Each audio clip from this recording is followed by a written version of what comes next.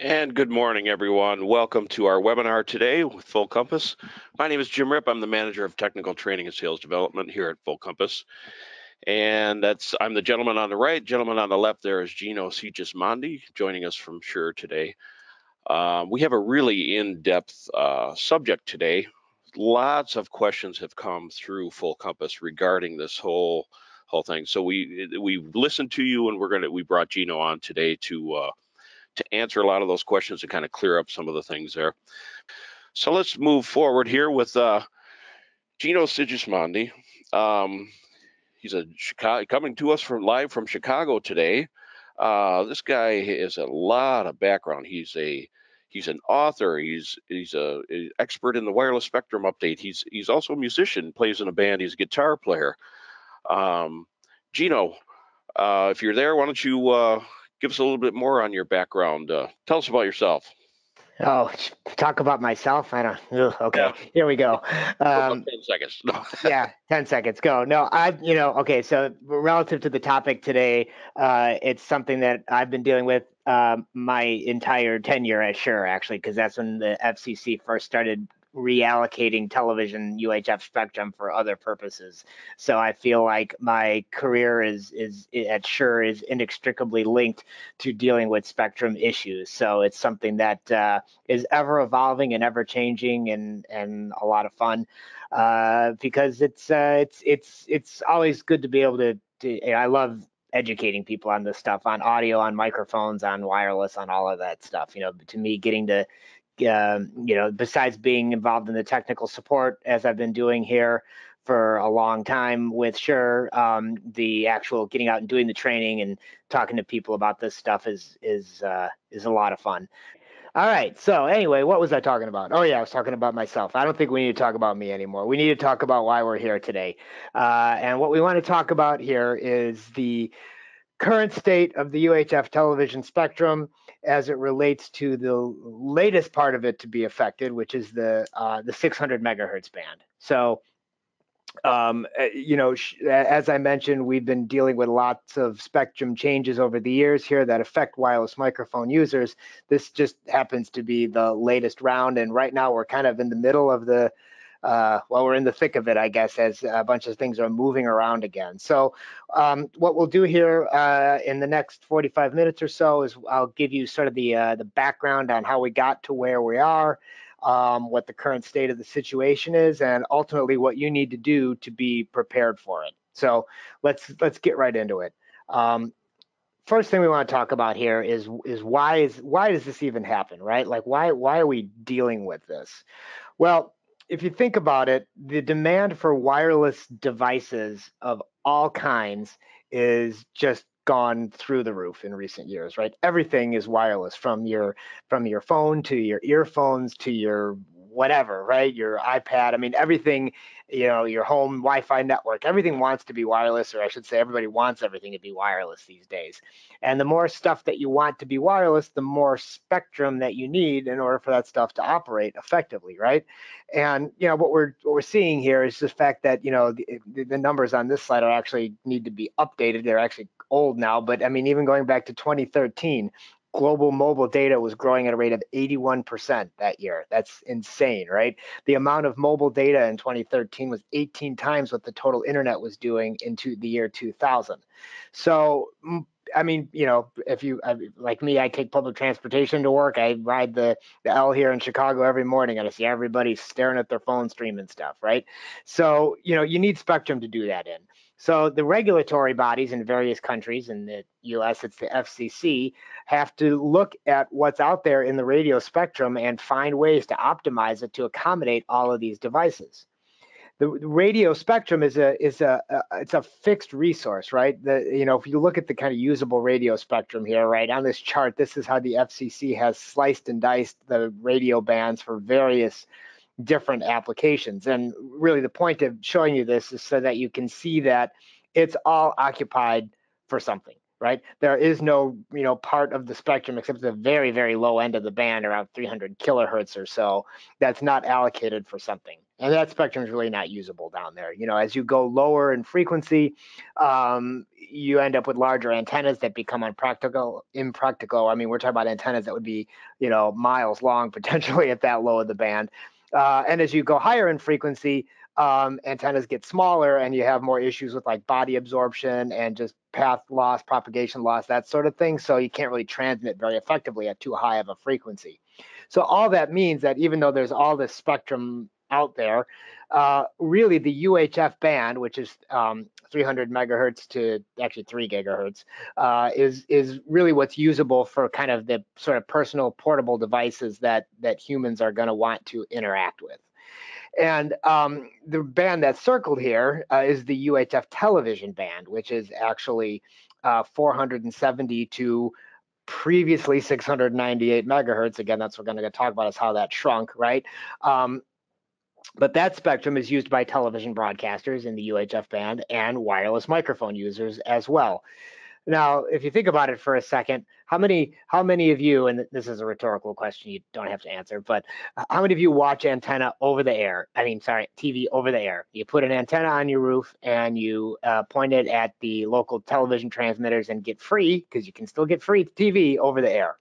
Probably not too many of you, right? In fact, it's 15% of the US population actually watches TV over the air. That's actually, it's 17% now. This is some more information that actually we need to get updated. This was a couple of years ago, it was 15%. So actually really it's probably due more to people canceling cable and streaming, but the NAB counts, National Association of Broadcasters, counts that as, hey, people watching TV with an antenna.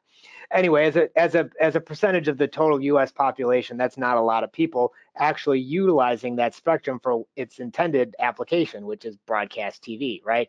However, and again, this is an old number, I believe it's actually 83% of Americans own a smartphone now.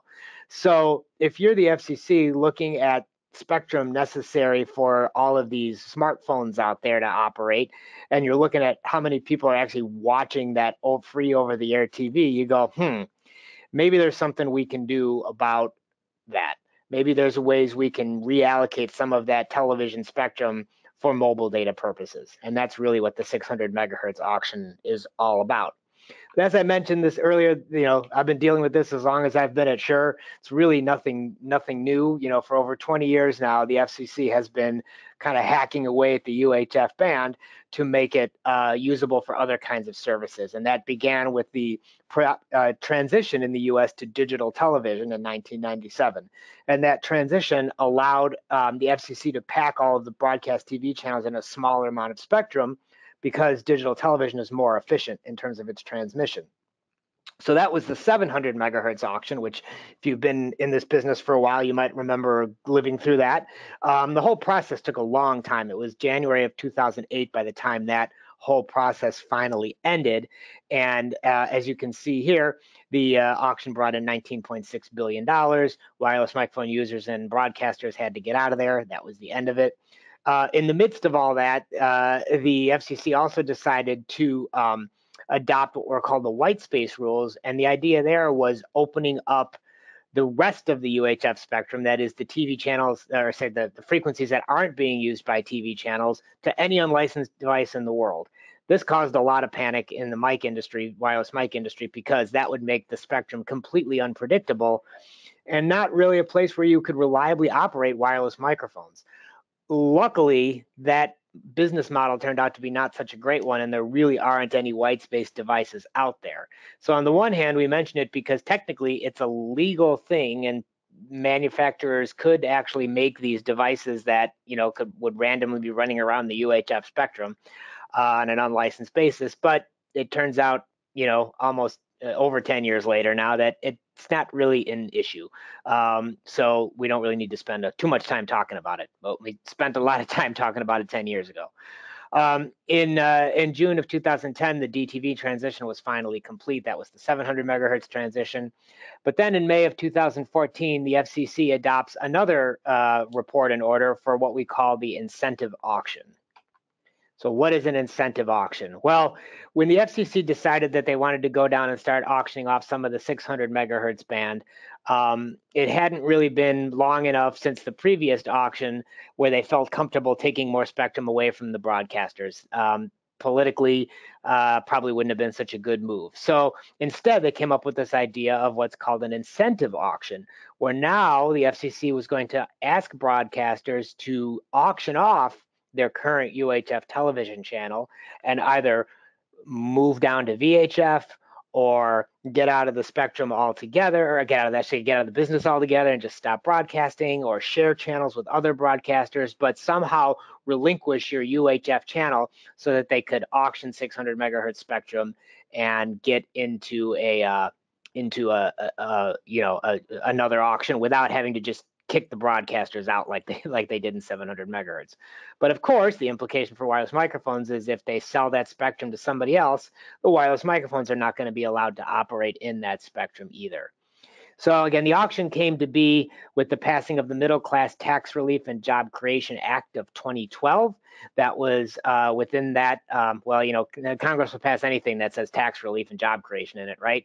Buried within that was a bunch of things, but one of them was the idea that we could auction off some more spectrum and get not only more spectrum for mobile broadband, but actually use that money to fund the nationwide public safety network and hopefully have a little bit left over to put into the Treasury. And again, how are they going to do that? With this voluntary incentive auction to encourage broadcasters to participate in the auction. And then, of course, some of that, again, the proceeds from the auction this time would be shared with the broadcasters. So they stood to make some money off of that. Just to give you a quick timeline of what happened here, because again, like these things always do, they take a little while. The report and order was approved in May of 2014. It took until March of 2016 to actually start the auction. And there were several phases that went through the auction as the FCC, as the broadcasters and the mobile broadband providers that were bidding on the spectrum kind of had to, go through a number of rounds to get to an actual number that everybody agreed on. And then about 6 months after that, the new channel reassignment public notice came out. That's basically like, okay, here's what the new channel map is going to look like. And right where we're at now is at point number 4. We are in the middle, actually probably a little past the middle of this 39-month repack of transition. Possible auction outcomes. Again, there was many different ways that this auction could have went. The FCC didn't really know at the start of it how much spectrum they were going to be able to actually reclaim, because it depended on how many broadcasters chose to participate in the auction. So what we're looking at here, the numbers in the boxes here in white represent actual TV channels. So TV channel 21, 22, 23, et cetera, right? And how they're allocated out. And then on the letters in the blue boxes are the paired bands that were being auctioned off. So if you're T-Mobile and you're bidding on spectrum, you're actually bidding on both A bands or both B bands, or A, B, and C, depending on how much spectrum you want, but they're paired bands, one's uplink, one's downlink, right? And the number on the left-hand side over here, the big numbers are how much spectrum would be lost or reallocated if that ended up being the winning scenario. So you can see in a what for us would have been a worst-case scenario, there was a potential scenario that could have resulted in 144 megahertz of spectrum being auctioned. When the auctions actually started, they were at 126 megahertz.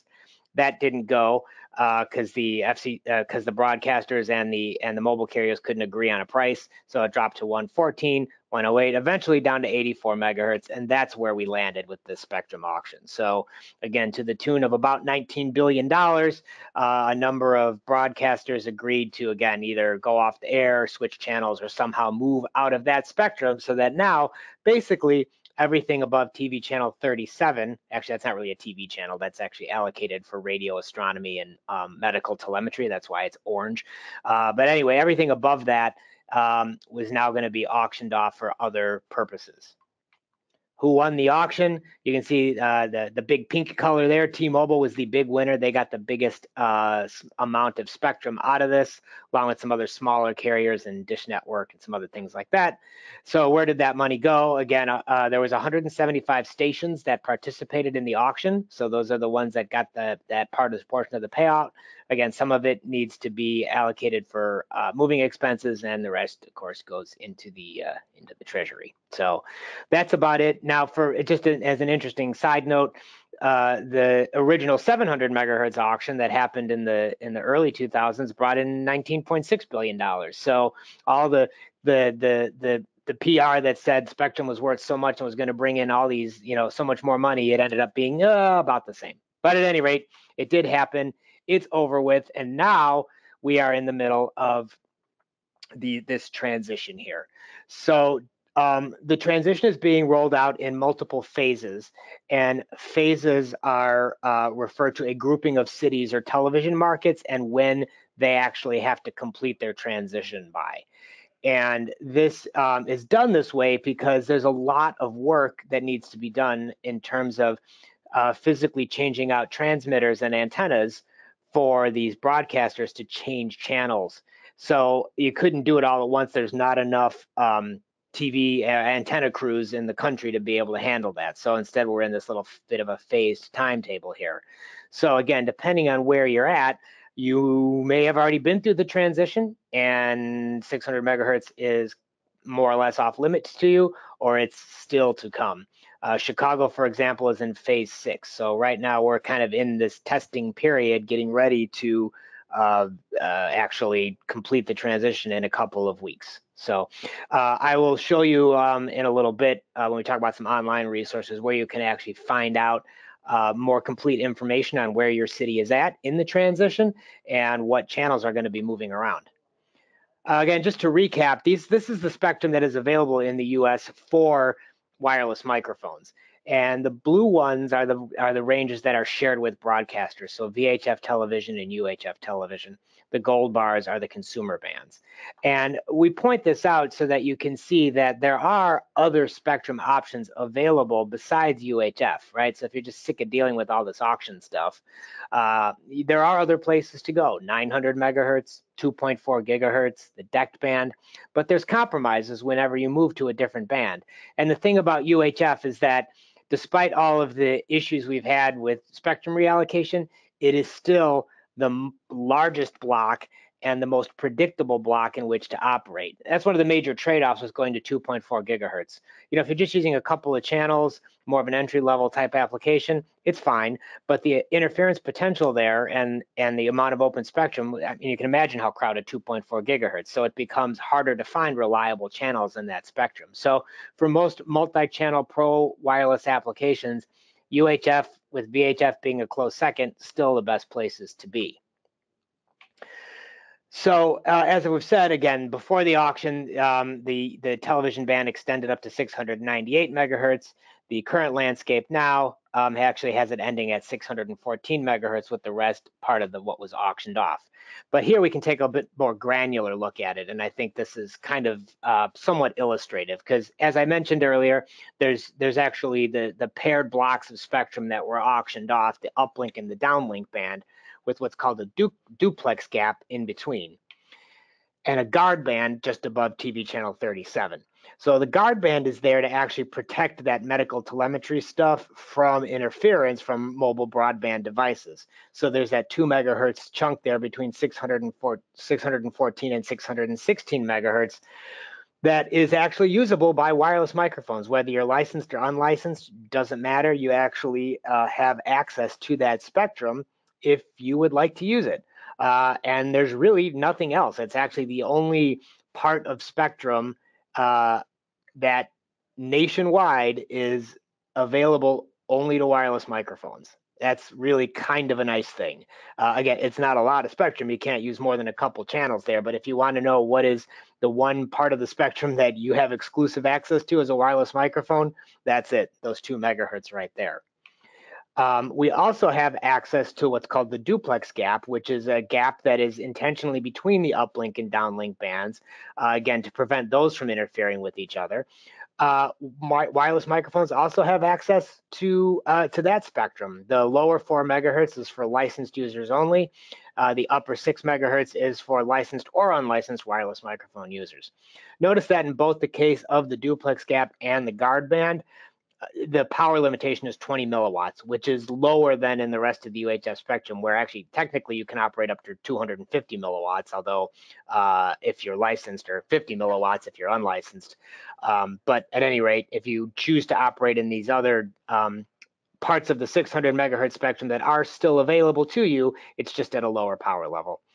And you know, again, is this the best spectrum to be? No, again, you do have that power limitation to deal with. It may be a little bit just noisier, especially in that duplex gap. But again, just so you're aware, 600 megahertz is not the prohibition on operating there is not monolithic.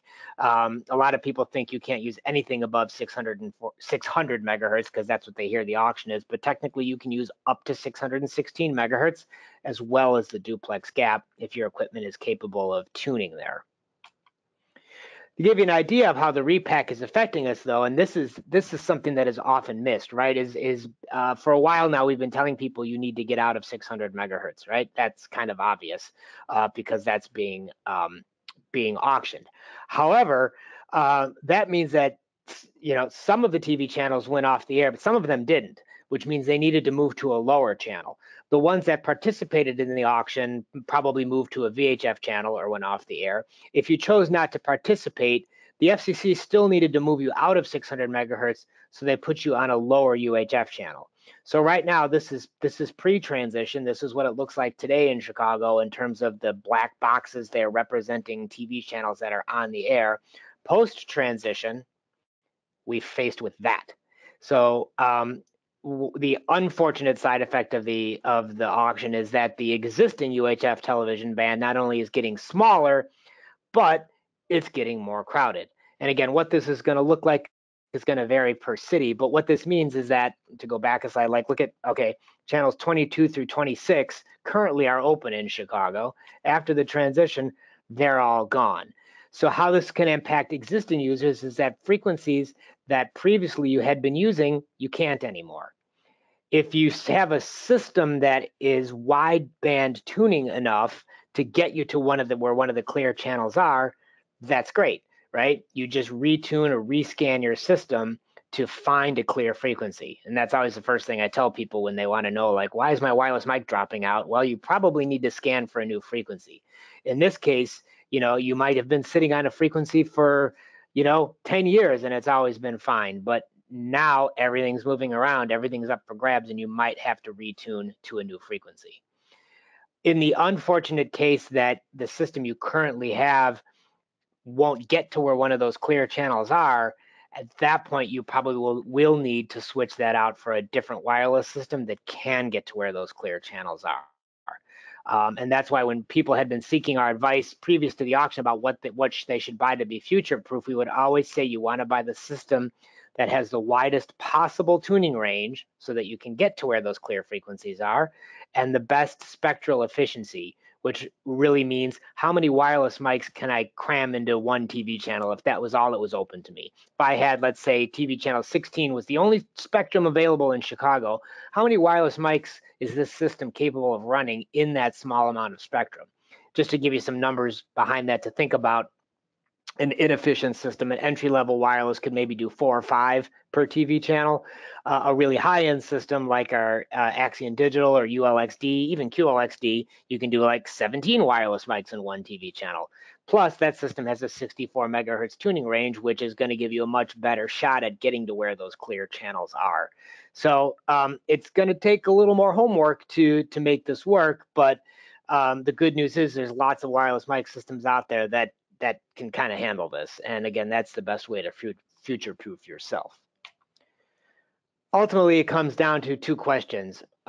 Do I need to move frequencies or systems, and when does this need to happen? As far as if you need to move, if your wireless microphone system can tune into the auction spectrum, if it can tune into anywhere between 616 to 653, or if it can tune into the ranges of 663 to 698, you will need to stop using it at some point, right? Also, again, as I just mentioned, if your wireless mic system operates on a TV channel that is below 616, that used to be open, but isn't any longer because the TV channel got reallocated down there, you're going to have to move to a different frequency. And how are you going to know? Because your wireless mic is going to stop working, basically. You're going to be getting so many dropouts that it's unusable. That's what happens when interference, when a TV channel drops down on your frequency. So you'll need to either move to a new frequency if you can, and if you can't find one, you might need to upgrade your system. When do you need to move? Two numbers here. One, I'll start with the lower one, July 3rd, 2020. That is when the final phase of the transition ends. By that date, all wireless microphone operation in above 616 megahertz needs to stop. However, if you're in one of those cities where the transition has already occurred and T-Mobile has got their system, I'm using T-Mobile as an example because they have the most spectrum there. If T-Mobile has fired up and is going to town, you have to stop. And again, that's going to be kind of obvious because if T-Mobile is operating on your frequencies, that's going to cause issues for you, right? And you're probably going to wonder why your system isn't working anymore. So again, July 3rd, 2020, the ultimate drop dead date, or if T-Mobile is already up and running, or whoever is already up and running with their new service, then you should no longer be using those frequencies. Okay. A little bit of a sidebar here, but it's worth talking about here, and that is licensing. And it's not directly related to the 600 megahertz repack, but it's important to at least discuss it because you might hear about it and there is some confusion about what it means. Prior to 2009, officially, according to FCC regulations, you actually did need to have a license to operate a wireless microphone system in the television band. Not only that, you had to be a broadcaster in order to get a license, which, of course, think about how many wireless mic users there are out there that aren't broadcasters. After the DTV transition ended, the FCC created a new category of unlicensed wireless mic users. Basically, what they did is they gave blanket amnesty to all wireless mics out there that didn't have a license and said, that's okay, you can keep operating on an unlicensed basis. However, the category of being a licensed wireless mic user still exists. Why would you care about that? Why would you even want to get a license? Well, first of all, before we talk about that, it's important to note that the eligibility for who can get a license has been expanded beyond just broadcasters, right? However, broadcasters have the ability to get a license no matter how many wireless mics they're using. Doesn't matter, they can always get a license. If you use 50 or more channels of wireless on a regular basis, you can also get a license.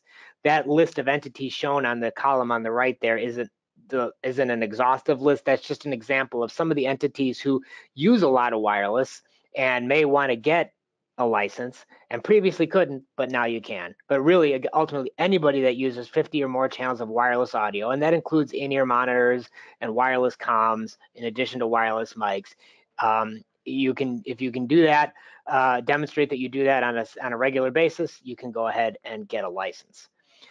I realize sounds like there's some gray area there, and there is, and that's why if you decide that you do want to get a license, we suggest going with an entity that can assist you with that. There are several companies, some wireless mic providers. By providers, I mean like production companies, as well as law firms that specialize in communications law that could help you with this process. Why do you care about getting a license? Couple of things. Number one is you can register to get protected TV channels for you in the television band to prevent interference from white space devices. Have I mentioned earlier, those don't really exist, but should they ever become a thing that you have to be concerned about, that's a nice advantage. You can transmit at higher power levels up to 250 milliwatts, or at least you legally can do that. In addition to more access to additional spectrum opportunities outside of the television bands, which is kind of a good thing. So, we're always looking at new spectrum to produce wireless microphones in. Again, as we mentioned earlier, it's all allocated for something, so anything we go to is going to have to be shared, and depending on what it's being shared with, that access might only be granted to actual licensed wireless microphones.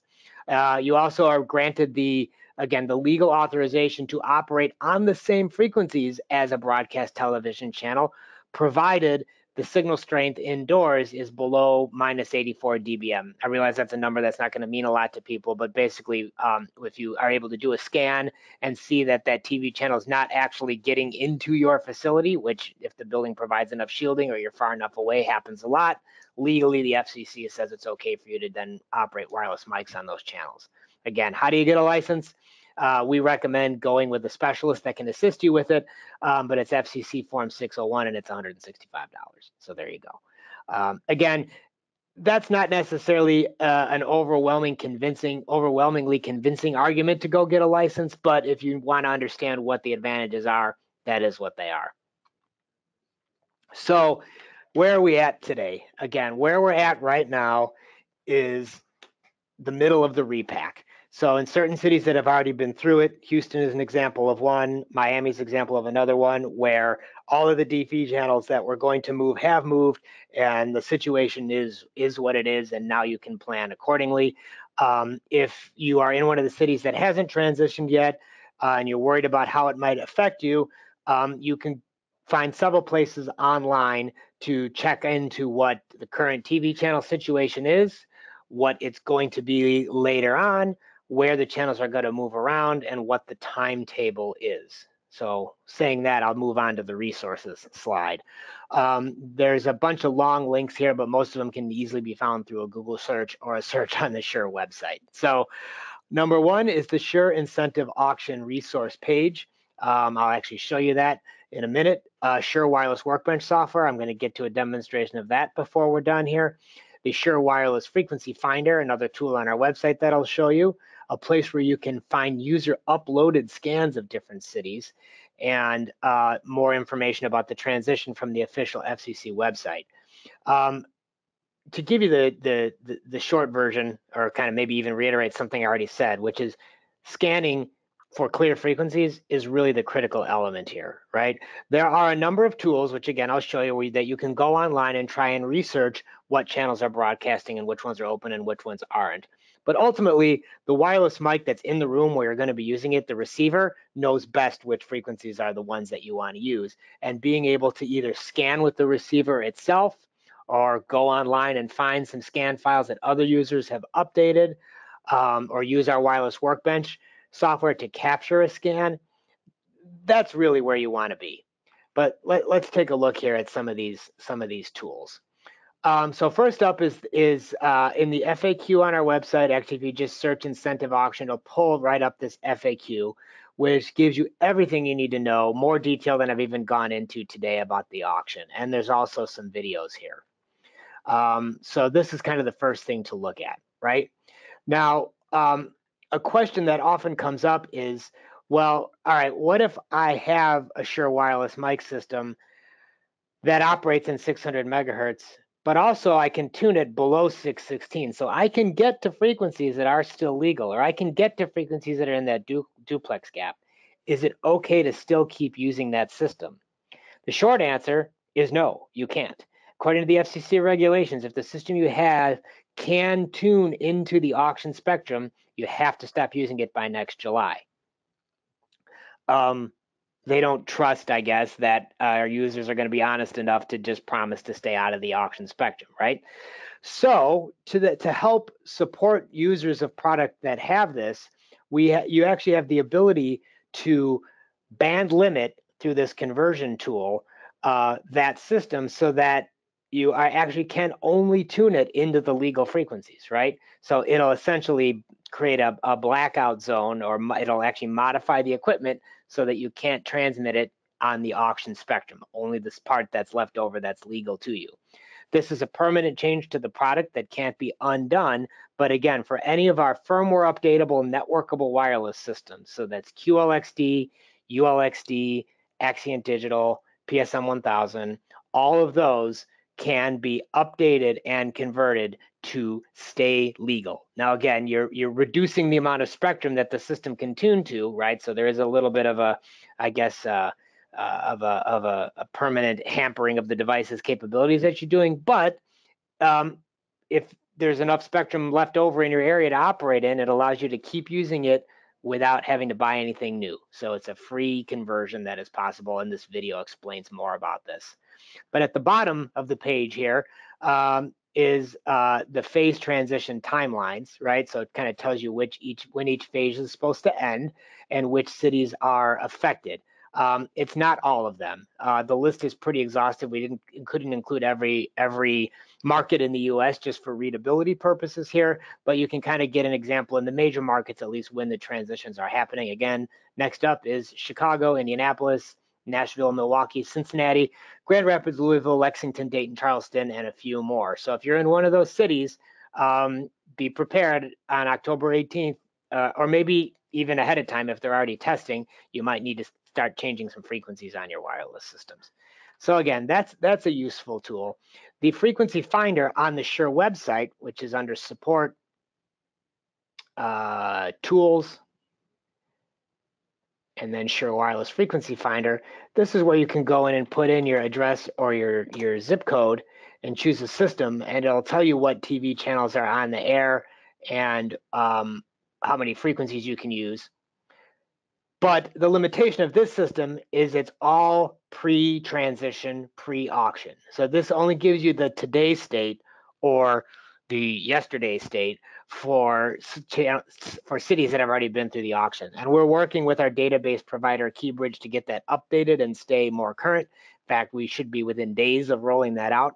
But it is important for you to know that, again, what you're looking at here is not the future state. So if you want to see what the future state is, one way to do it requires a little bit of research, but that link I showed you for the FCC on the FCC website about incentive auctions shows you, again, the transition schedule. I showed you this slide earlier with the dates. But if you click on regions here, this shows you which regions include which television markets. So each one of these dots, colored dots, represents a television market. So you can find the dot that's closest to you. That's your TV market. That'll tell you which region you're in. And then once you know that, you can actually go download a spreadsheet that will give you the transition schedule as far as, and the actual channel numbers. I think I downloaded this thing. Let me see if I can actually pull that spreadsheet up here. Give me a second. Downloads. So for the Central Plain states, for example, this Excel spreadsheet open up.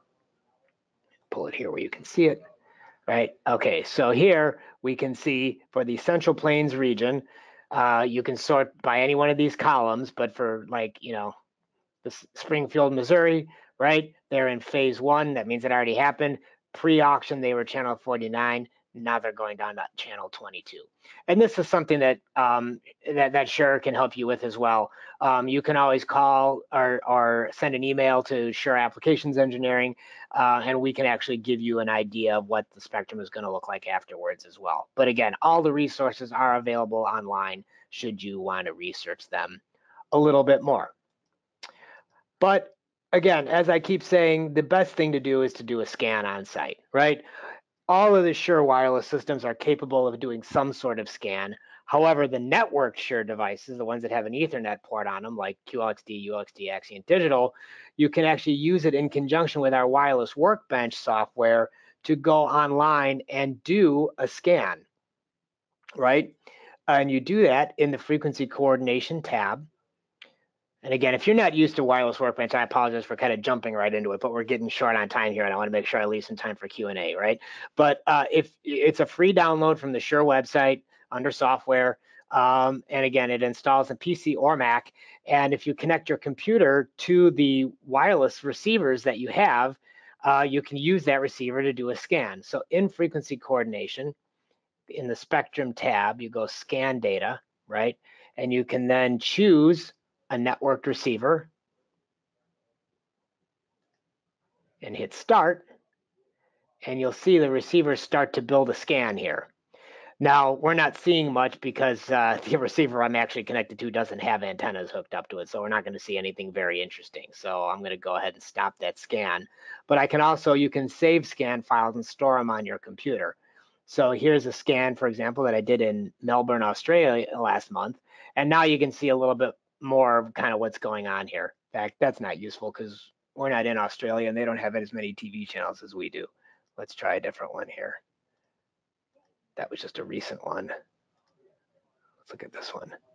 That's much more interesting. So now the numbers along the bottom here represent a television channel, and those television channels again are just the UHF channels, and you can see the actual frequencies. And these 6 megahertz blocks you can easily see are a TV channel. There's TV channel 29. Here's TV channel 31. Here's TV channel 32. Right. TV channel 36, etc. Right? Now, if we want to be extra careful, again, this is the scan data, we can also click on the TV channels gear down here and do a zip code search, just like we do online.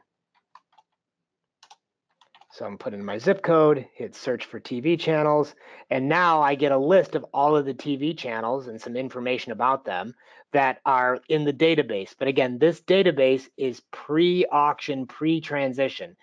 At some point in the next, well, hopefully in less than a year, it'll be updated to include all the post-transition stuff. But again, that's why I say it's so important to do a scan, because if you look at the red bars that are in here now, these red bars are what the database thinks are TV channels that are on the air. And you can see some of them line up, some of them don't. This database thinks TV channel 17 is on the air, and it's blocked it out, right? Well, that's not, good information, right? The scan is telling us what's really going on, because you can see that there's nothing there. So I can actually go through and right click on this and remove that red bar, and I can do it here on TV channel 21 because I can see that that's good spectrum, right? So we could tweak the data however we want. But the point is, now that we have real good live data on what's going on in the room, I can quickly bring the frequencies from my inventory over, which in this case is just one Axion digital receiver. The yellow frequencies mean they haven't been allocated a new one yet. I can hit calculate, and it found frequencies. And now I have, that easily, I have 4 frequencies that I know are good ones. So really, this is going to become a practice that, especially for large multi-channel installs where there's a lot of wireless, this is the most powerful and accurate way that you can make sure that after the repack happens, you've got frequencies that you know are good for your area. And again, it's a free tool. No cost to download it, install it, and play around with it and see if you can get it to work. On our YouTube channel, we've got dozens of videos on how to use Wireless Workbench. As you can see, it's pretty straightforward for a small number of systems to do this, but definitely something you want to take a look at. And oh, by the way, did I mention it's free? Oh, one other thing. Sorry, I forgot to show you this too. This website that is scans.shure.com. You can't find a link to this on our website because it's still sort of beta, so take it for what it's worth.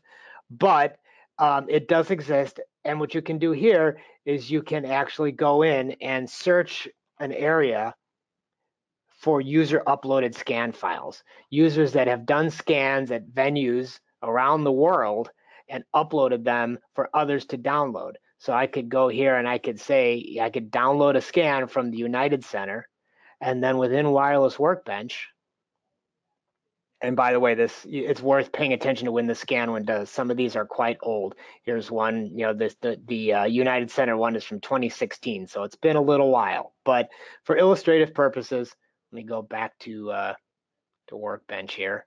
I can remove this scan file, and I can open up the one that I downloaded.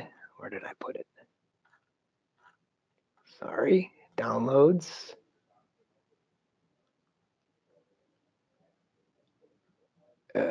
I can't find that one, but it doesn't matter. We'll just use this Baltimore one as an example, right? So here's scan data from Baltimore, right? That another user had uploaded. So again, some of those scans are quite old, but feel free to use that website if you can't get there and do a scan yourself. Another tool that's out there. Okay, so that's I think that's actually about it. It was a lot of stuff. Thanks for hanging in there with me.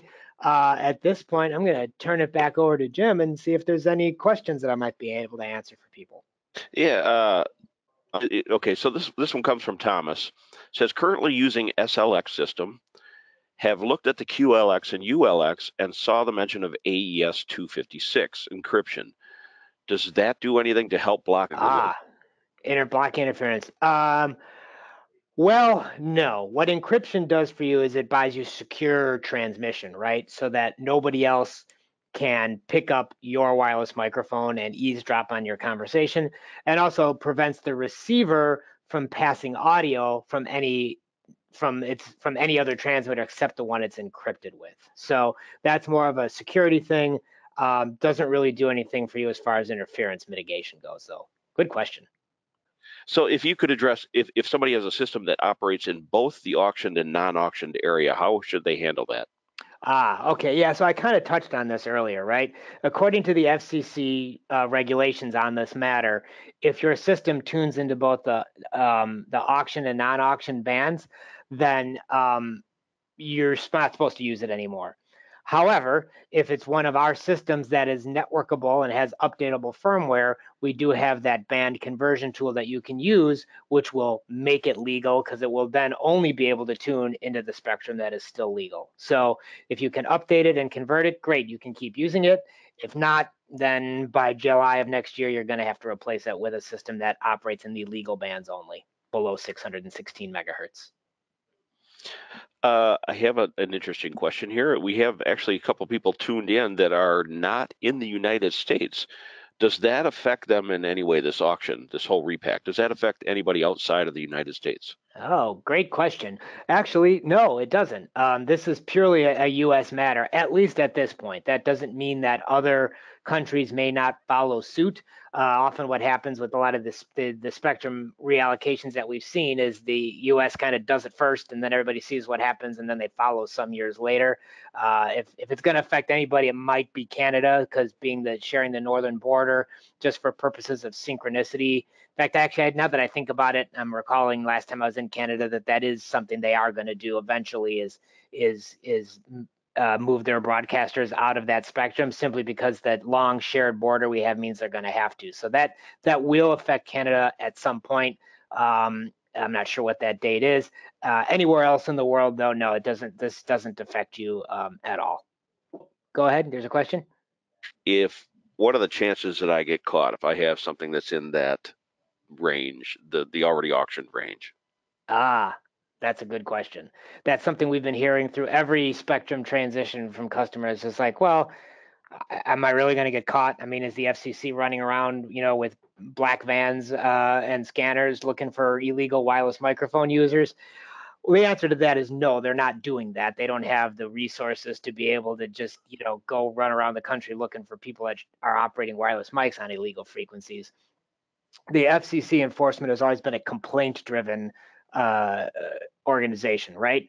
So what that means is that if you keep using your wireless microphone system in the 600 megahertz band, and T-Mobile customers start complaining that their data is not working correctly, T-Mobile is going to investigate what's going on, and they are going to figure out that you're still using wireless microphones, and then they're going to send the FCC out to investigate, right? Again, that's what they mean by complaint-driven. Just so people know, if you do get caught, and I mean, I'll admit, in being candid here, the chances maybe are slim, right? But if you get caught, the fines for operating on an illegal frequency could be as high as $4,000 per microphone or per frequency of violation per day. Now, we don't know of anybody that's actually gotten smacked with that kind of number, but they could also confiscate your equipment. There could be some fine. So it's often not worth the risk. Not to mention, I mean, it's illegal, right? I mean, you should, be a good citizen, right? Follow the law and get out of that spectrum when the day comes that you need to be out of that spectrum, rather than run the risk of it. So thank you so much, Gino. All right, you're welcome. Thanks for having me, and have a good day, everybody. Thank you.